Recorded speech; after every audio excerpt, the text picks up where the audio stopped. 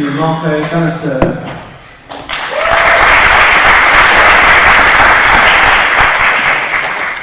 Hello. I'm Marko.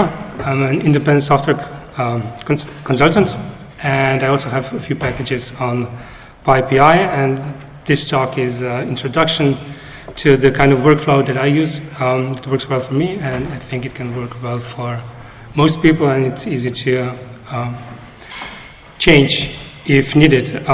Before I go on, I just want to list a few additional resources. The really important one, is the last one, which is the link to this talk. So all the links are included, so if you have a link to that one, that's all you need. So the content of this talk is how to build a Python package. And we will look at pure Python one because of the time limits, and also my experience is mostly with pure Python one. And in my opinion, if you're going to publish a Python code, which I think everybody should, I think everyone has something to contribute, it makes sense to do it well, which means that it's properly tested and documented and that everything is top-notch. So when we start working on a package, on some code, we first need to think about the layout. The first thing we need, which every Python package needs, is a configuration script setup.py, which goes into the root directory. Next thing that we need is to put our code somewhere, the code that we want to distribute. So my imaginary package is called PyStart, and the directory I would use is PyStart, which is the same name that would be used in import statements. So it's important that you pick the name well in that regard. You could probably do it differently, but why complicate? Another thing that I like to do is to separate tests and documentation in separate directories, because that way they're easy to find, and they're also easy to include or exclude from a package as suited or wished. So once we have basic layout, we need to look at the setup.py again. So the configuration script, which is composed from two parts. The first part is metadata about the script itself, and the other part is packaging information, which tells Python how to handle the script, what to build, dependency, and things like that. So the metadata section, highlighted here, is mostly about what this package is, what it does, who's it from, under what license. And in general, those elements are fairly self-explanatory, so not going into details.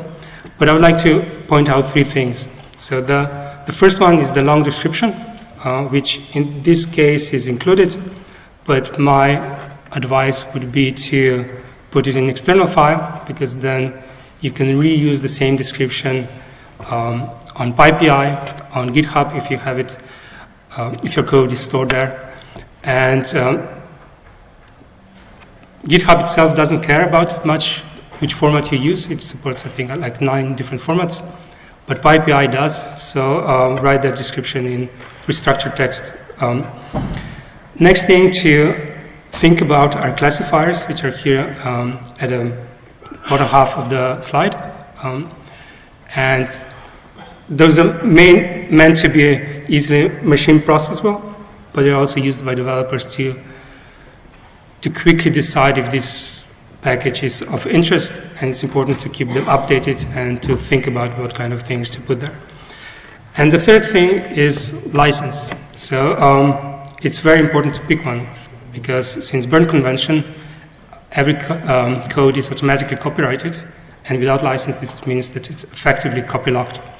So it's not of no use to anybody else except you until you give it a license. So do that.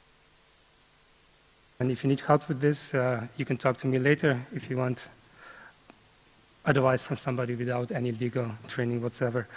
Anyway, this is a metadata section, and the next thing is to include the code itself. So we do this with the packages attribute parameter, which lists the relative path to the code of our package. In our case, that's PyStart. And in principle, that could be everything you need. But a lot of packages, a lot of interesting packages, also have some kind of external dependencies. And those are handled with install required section, which is a list of all the external dependencies with their names, the same names as they are used on PyPI.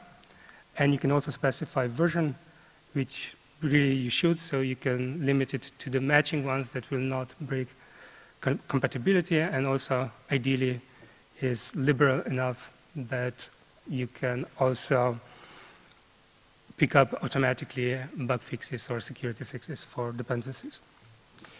So at this point, we have a package that's buildable, that can be installed locally, but for which we don't actually know yet if it works well.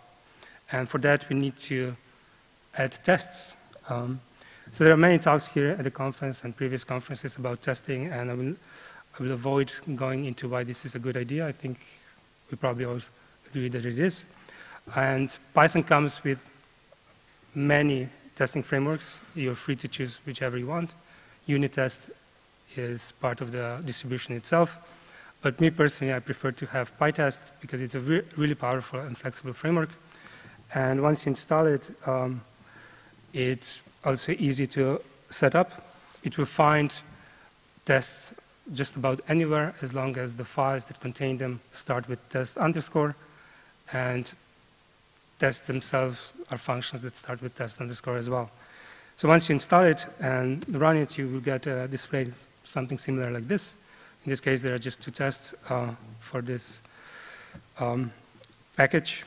And yeah, hopefully, eventually we would have a full test suite covering all the code. But with tests like this, we only cover the interpreter that's run by default. And ideally, we would also test with other Python versions. We would want to support more of them, hopefully. And for something like this, we might want to use Tox. So Tox is a tool that lets developers build different multiple testing environments with a different set of dependencies or dependency versions, and run tests in all of them and collect results and display them. It does actually much more than this, but for what we need, this is enough because we can think of Python interpreter version as just another package, so it can be easily covered with Tox. Sorry. So once we install Tox with pip install Tox, we need to also configure it, and we do this with the tox.ini configuration file. Here's a sample one, and it contains 2 sections. So the first one is Tox, where with parameter envlist, we specify which environments we want to use. Tox itself comes with the predefined environments for all Python, interesting Python versions. So in this case, we use Python 2.7, 3.5, and PyPy. We could also define our own, but most of the time, we probably don't need to do that. So with this, we set up that we will test with 2.7 and 3.5 and PyPy. And then we also need to define how these tests should be set up and run. So we do this first by listing dependencies, which in our case is just to install PyTest. And then we also need to specify how to run those tests, which again, in our case, is just to run PyTest. And it will do everything else automatically.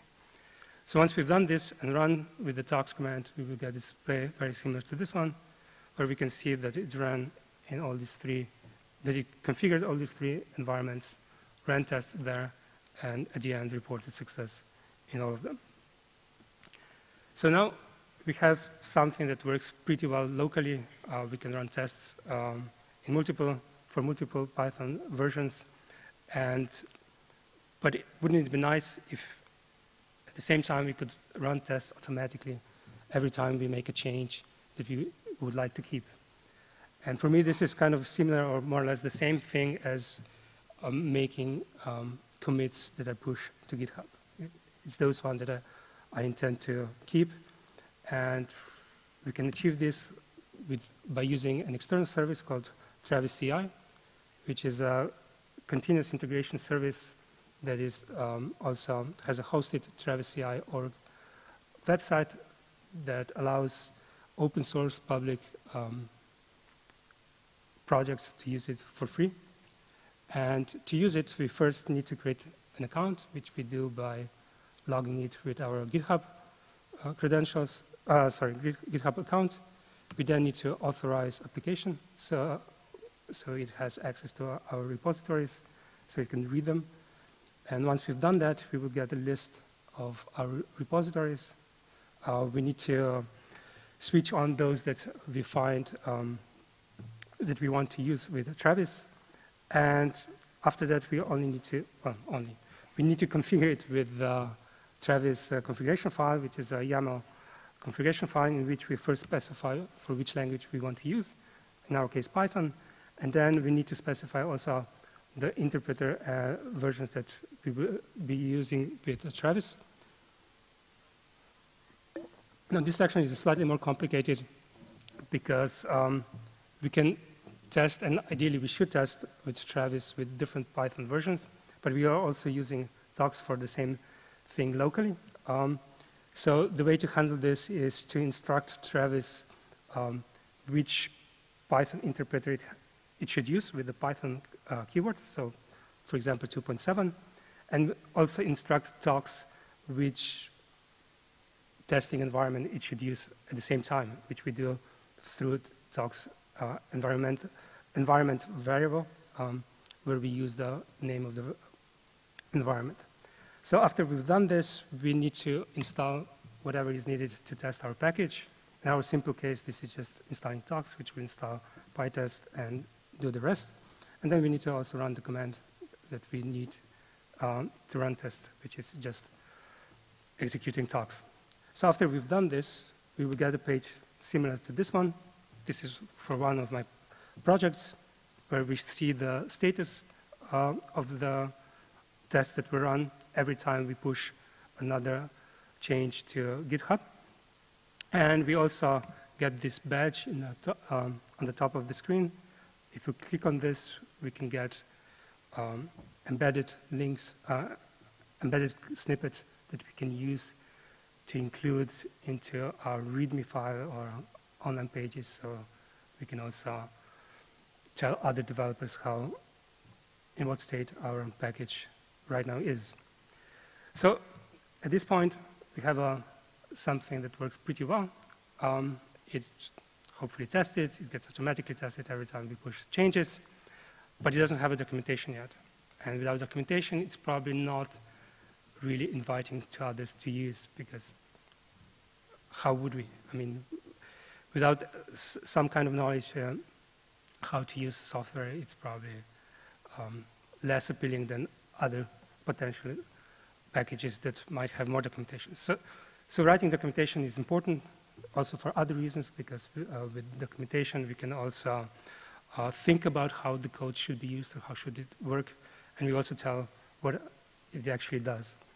And for writing documentation, I use the tool Sphinx, which is the same one that a Python project uses, and I publish it on readthedocs.org, which is another free service for open source work that you can use.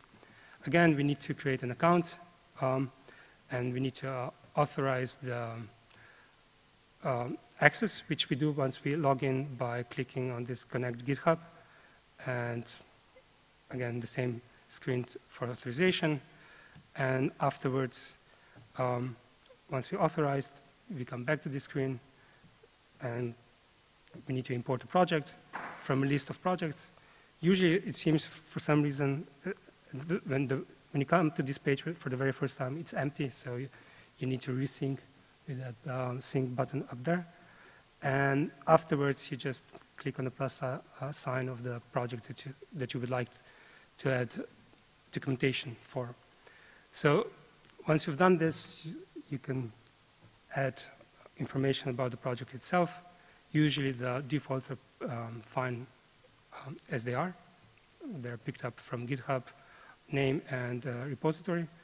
You can change the settings if you don't like them, but if you do, please use the format of the documentation to Sphinx HTML, because this is the one that we actually use.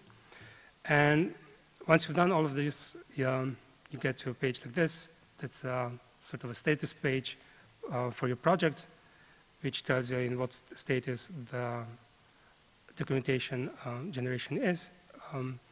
Again, you get a badge that you can use, and you also get short URLs that you can use to point to your documentation once it's built.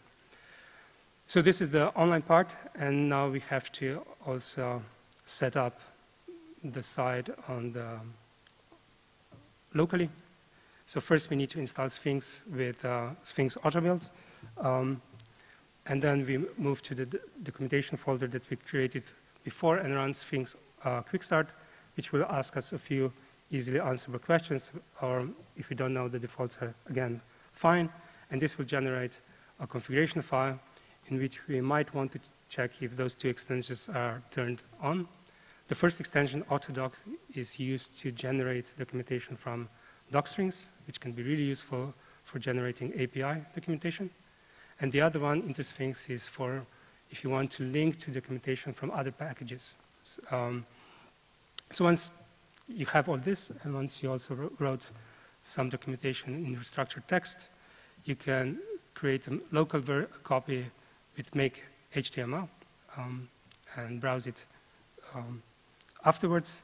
You don't need to check it in, because reader docs will automatically pull changes from GitHub and build its own version anyway.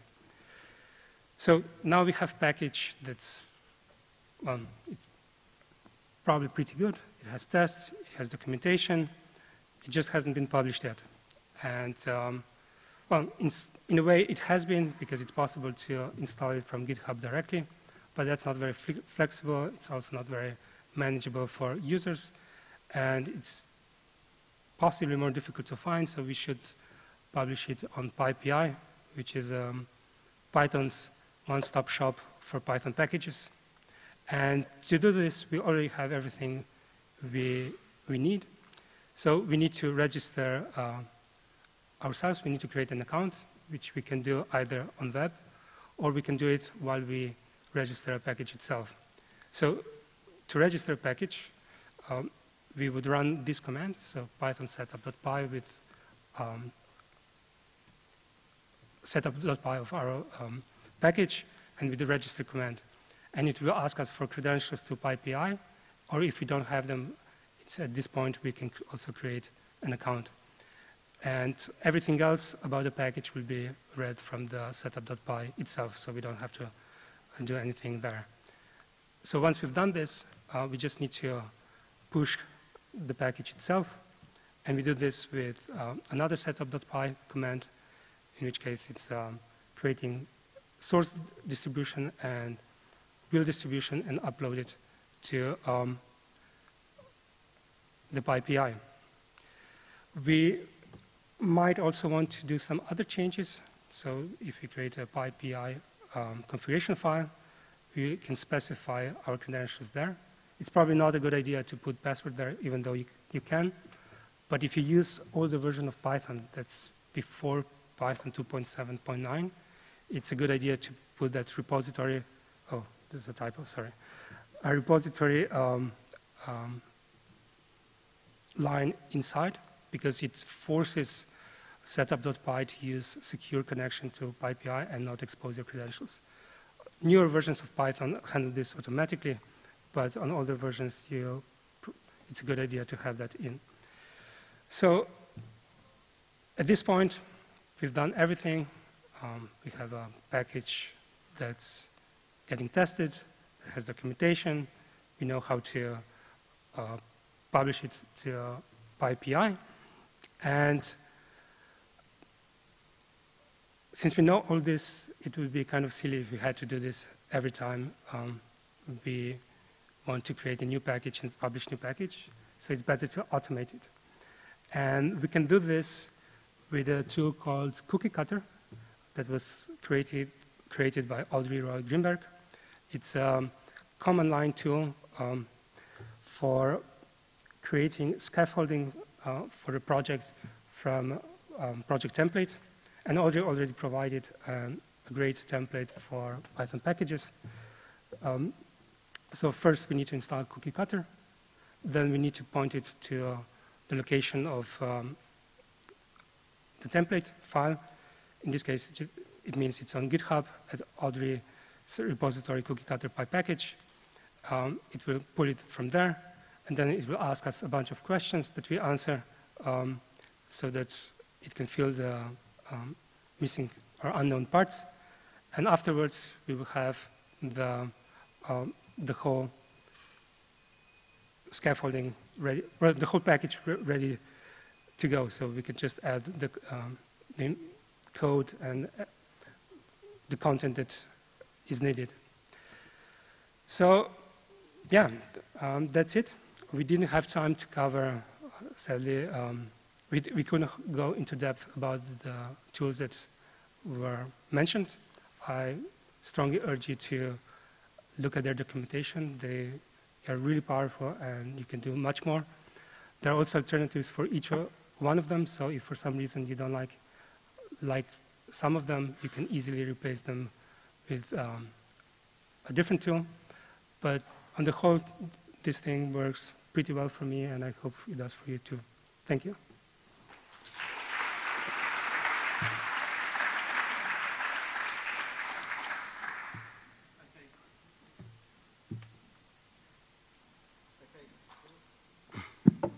Okay, thank you, Marko. Any questions?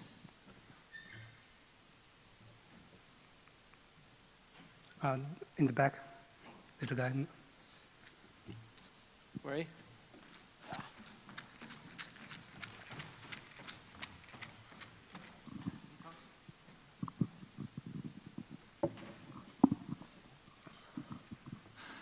Hello. Yeah. I wanted to ask you if it's possible to do the tox configuration without using PyTest, like using another test runner, like the default Django test cases, or. Sure. Sure. So right, yeah. So I use PyTest, but in principle, the only thing you would need to change for everything to work is in the tox configuration. So you use whatever test runner and testing framework you want. But then if you wanted to keep everything else the same, you would just need to change the tox configuration, where it installs PyTest and then run PyTest. You would need to change it to install your framework, if it needs to be installed, if it's not a unit test. And then you would need to change the execution part so that instead of running PyTest, it would run whatever test runner you're using. And everything else would pretty much work the same way, I think, without a problem. Okay, thank you. Thank you for the question. Any more questions? There's another.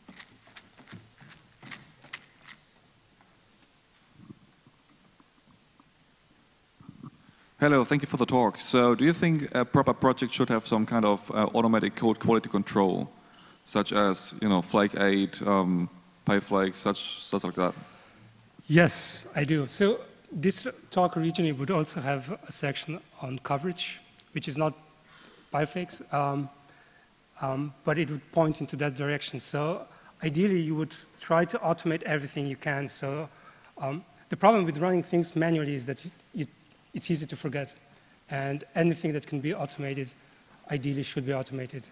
So there are a bunch of tools out there that are usually free to use for open source that you can use to integrate things like this into your workflow. And join me once again giving Marko a big thanks. Thank you.